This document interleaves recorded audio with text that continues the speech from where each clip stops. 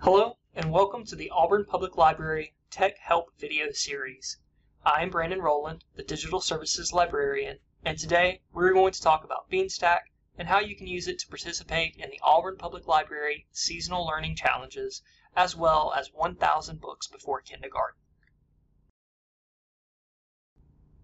The easiest way to use Beanstack is by installing the Beanstack Tracker app to a smart device like your phone or tablet. Today, I'll be installing the app on an Android tablet, but the process would also be the same for Apple devices like the iPhone or iPad. I'll start by going to the Google Play Store. If you were using an Apple device, you would of course use the App Store.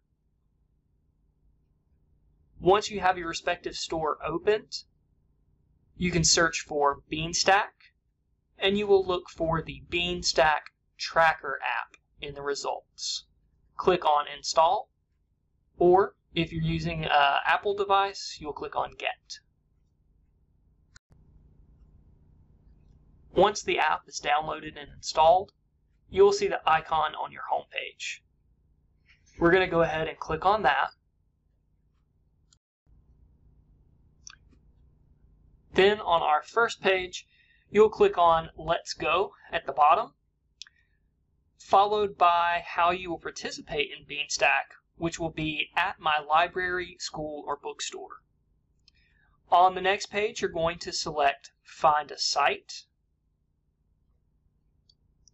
And from here, you can search for Auburn Public Library in the upper search bar.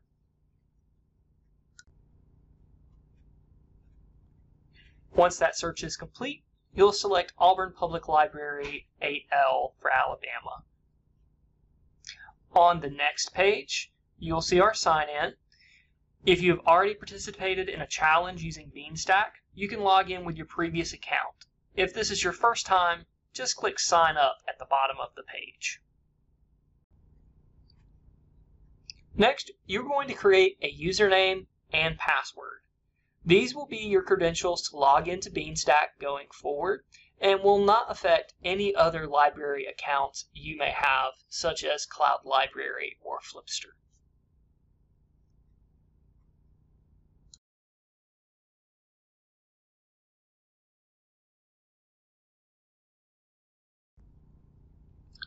I'll then click Next or Continue, and then we'll enter our personal information, including first name, last name,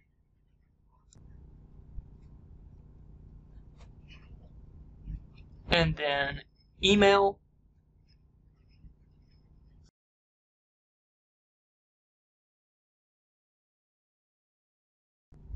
and telephone number.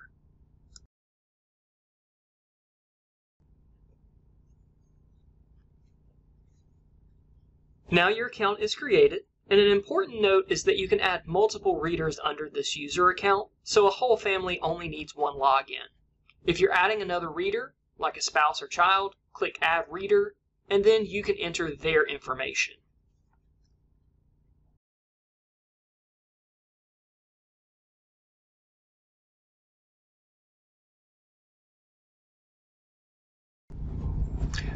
You have the option of adding a picture to your profile, and then you will select the grade level. Please note that if you're adult, please select adult at the very bottom of this list. And then you will select the school. For adults, you will select the other in this list. On the next screen, you'll be presented with any challenges available for your selected age group. The Summer Learning Challenge is the only one available for the age group I selected, so I'm going to click on Register, and then confirm my registration. Next, Beanstack will ask if this reader would like to receive personalized recommendations for books sent via email. Now that we have our profiles set up, we can swap between them in the upper right-hand corner. Here are my two reader profiles, and you can select which you would like to view. To log for challenges, you click on the plus sign at the bottom.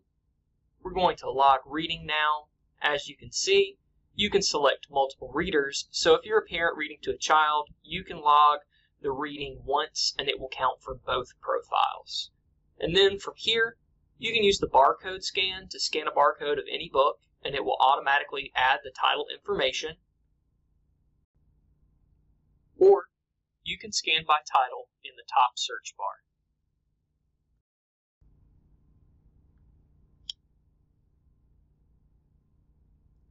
Select the title that you're reading. Make sure that Track Progress is selected. And now we can either quick complete the title, log reading by minutes, or start a timer. So please play around and find a logging method that works well for you. I'll be using the center option, where we'll simply enter the number of minutes that you have read.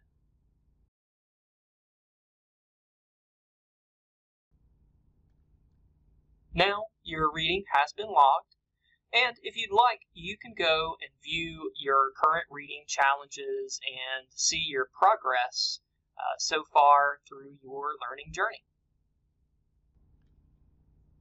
Thank you for joining us today for the Auburn Public Library's Tech Help video series. Thank you for watching, and happy reading.